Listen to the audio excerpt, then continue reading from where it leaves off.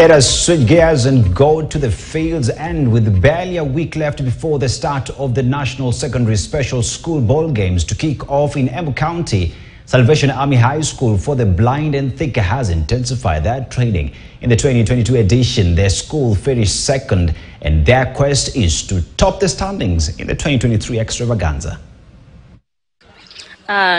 Nimejitayarisha kweli, nimejitayarisha kwa kucheza kila siku.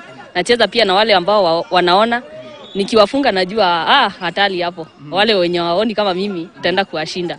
Ombi langu huwa yenye namrai Mwenyezi Mungu na najua ataridhia ni kwamba leo mwaka huu yani tutakuwa washindi na ndakuhakikisha hayo.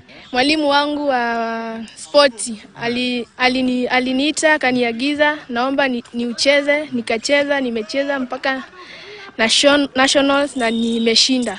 Kama sisi kama walemavu tuko na shida tu moja tu imekuwa ikitusumbua. Na unajua pia sisi bado ni binadamu, kuna vile tunajisisi. So wakati ukiangalia wakati kuna michezo ya mashule, secondary student, those wenye wako sighted, regular schools, zao zinaoneshanwa to the nation. Lakini in the moment, sisi people with visually impaired, physically handcuffed, tunakuwa hatuonekani mahali. Sasa pia sisi tungetaka tukuwe tunaonekana somewhere. Leo tunajiandaa vizuri sana na wanafunzi wangu wanajitahidi sana.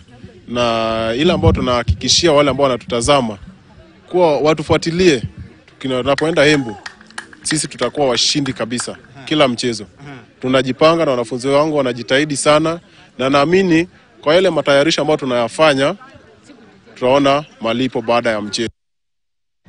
And yes, indeed, we do wish them the very best. And FIFA, Ministry of Education and Football Kenya